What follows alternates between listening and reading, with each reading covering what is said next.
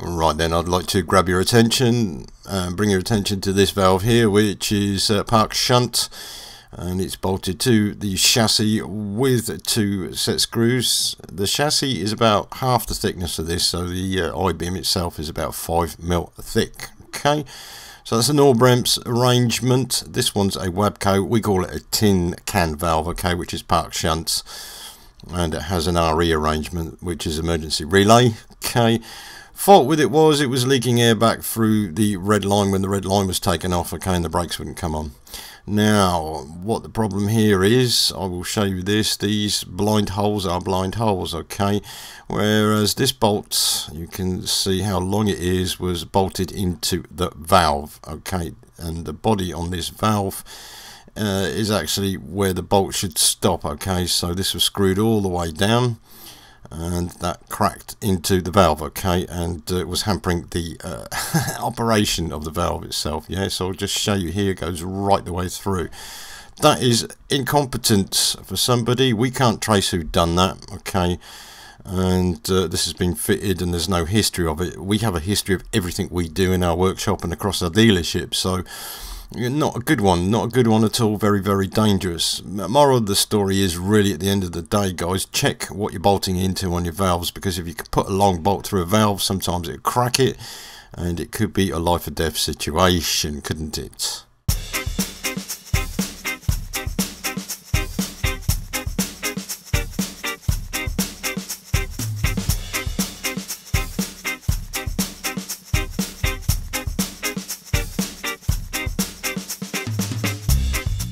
Okay, guys and girls, hello, welcome back. This is citric acid, which clears limescale out of kettles. Yeah, okay, a little bit of a demonstration here. You put a little bit in a kettle and then boil the kettle. What happens is the limescale will get dissolved and you'll have a clean kettle. So what's the point of that? Well, kettles boil quicker, don't they, if they're cleaner, so it will literally strip off all the limescale, so you get a nice clean heating plate. And of course, if you're using filtered water as well, you get a nice cup of tea. Obviously that's a luxury, but some of you are spoilt at work, aren't you? Yeah, just a handy hint, especially for apprentices.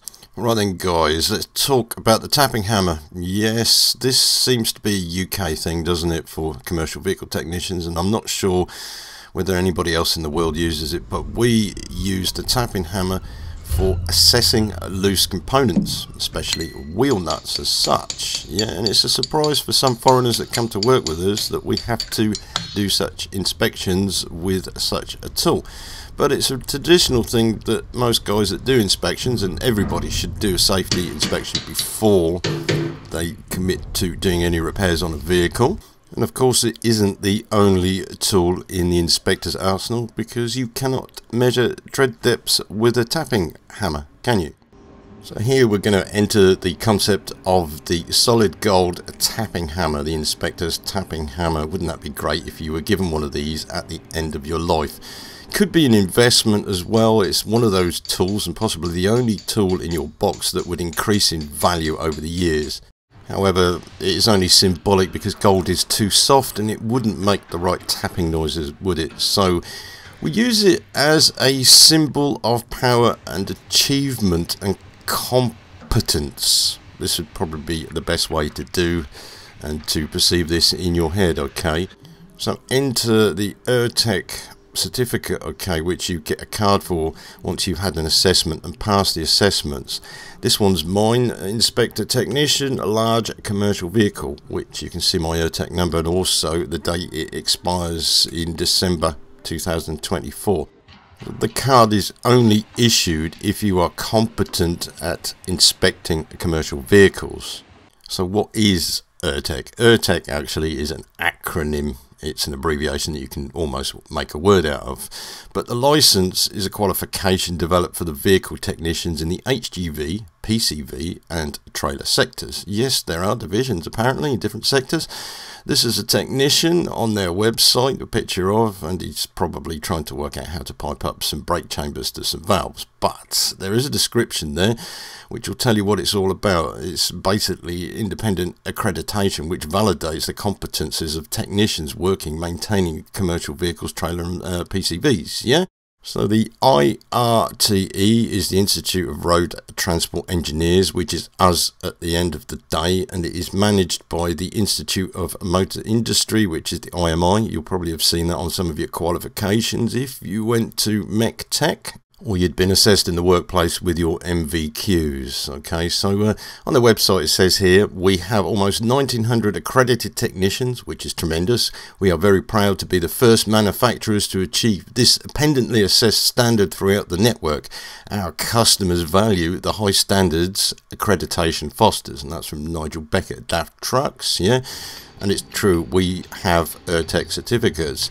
The whole idea behind this is to show any fleet operators and customers that we are competent at doing our job of inspecting vehicles, okay?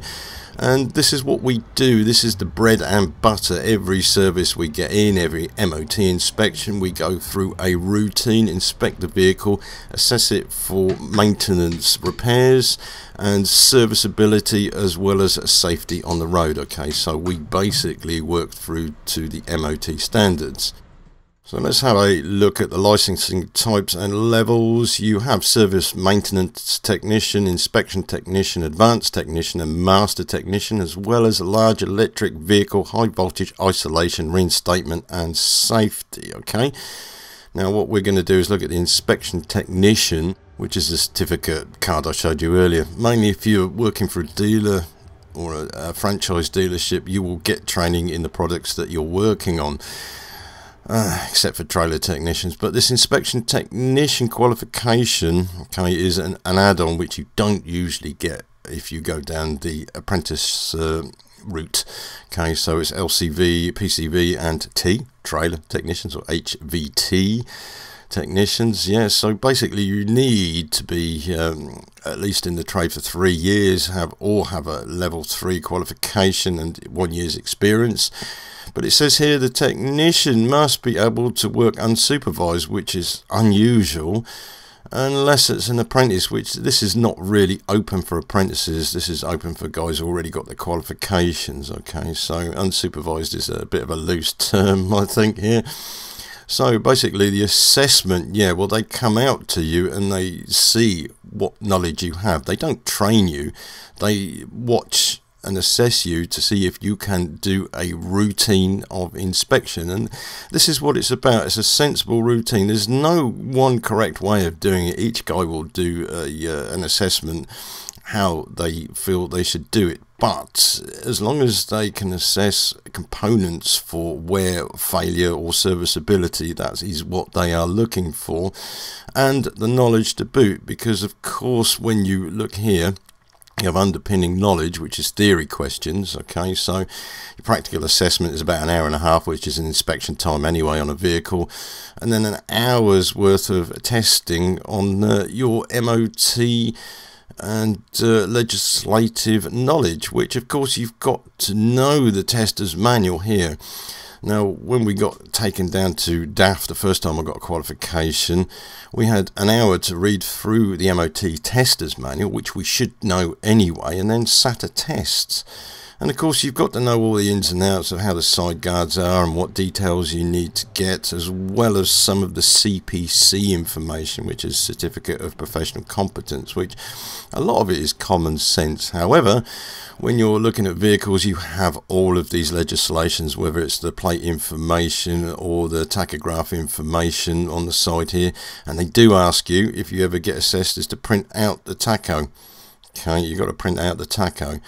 So I know some guys have been in trade a long time and they know what they're doing, but they've never been assessed on it.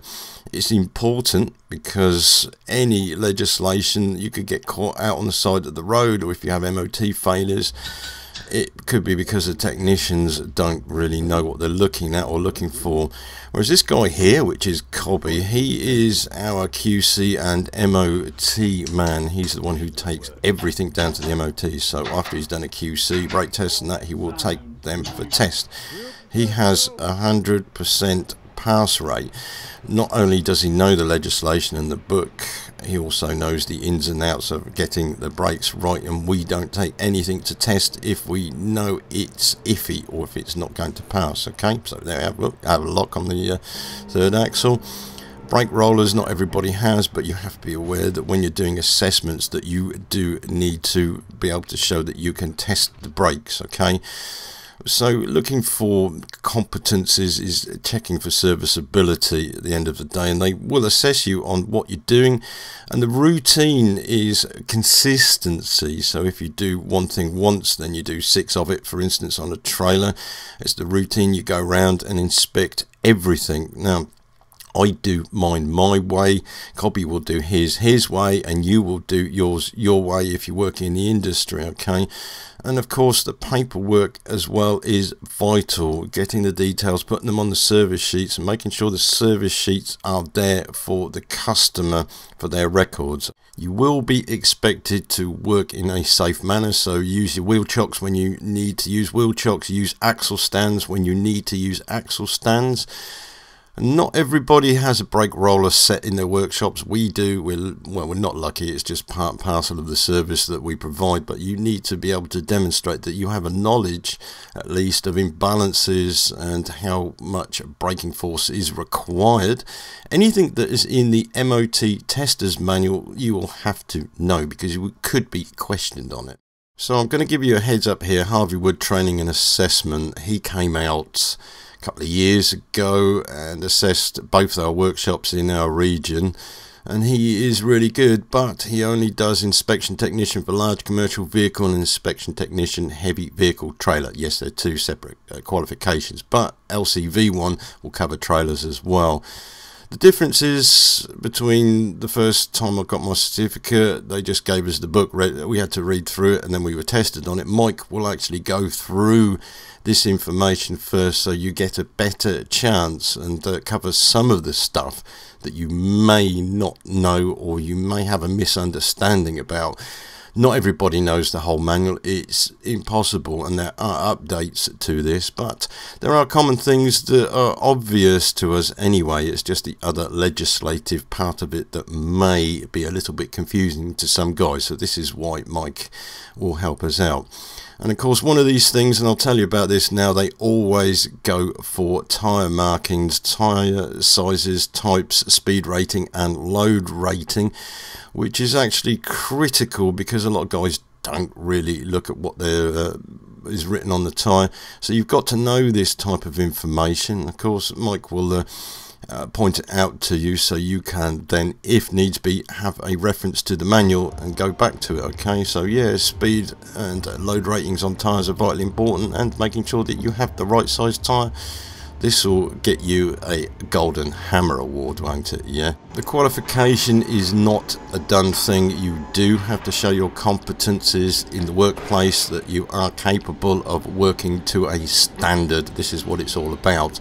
And as I said, everybody has their own way of inspecting, but there is standard ways of working on vehicles, the safety, the way you check things, and this is what they're looking for. As long as you spot the faults before you do rectification, and you know the difference between legalities and non-legalities, this is what they're looking for. So it's worth it at the end of the day. It's one day of your life. You walk away with a certificate if you're competent enough, and believe me, some guys do fail. If you know Colin has done the irtec 3 times and he can't pass. In fact, he's worked in so many different places that everybody knows him in our region, and the saying is, if Colin comes to work with you, don't give him anything technical. But of course, semi-skilled people are semi-skilled people. They still are valuable in a workshop either way. Okay, so basically the wheel tappers and shunters club, I think it was at one time. I could tell you a story. When I went to Lvov, I was in the hotel and I could hear the guy tapping the train wheels, and I thought, yeah, this is probably where the wheel tapper and shunters club thing comes from. We've adapted that, haven't we, using the tapping hammer to assess for loose bolts and loose components. And it's a done thing, isn't it, guys, at the end of the day? But you have to have the certificate, the card, to prove that you can do the job. Otherwise, it's just lip service, isn't it? The other bonus here for getting an irtec card is you can get discounts at Halfords. Yeah, well, actually, you just need to go into Halfords and take your wage slip. I'd prefer to have discount at Toolstation, because it's my favourite place at the moment. Yes, so have a butcher's at the website if you're interested. There is more levels to be covered, and you can be assessed if you don't work for a dealership like myself. And the advanced technician, for instance, large commercial vehicle and bus and coach, this could be for fleet technicians. There's a lot of underpinning knowledge you get tested on, and then the practical assessments of these modules here, which is engines, mechanical systems, chassis, braking and electrical systems. It doesn't cover trailer stuff.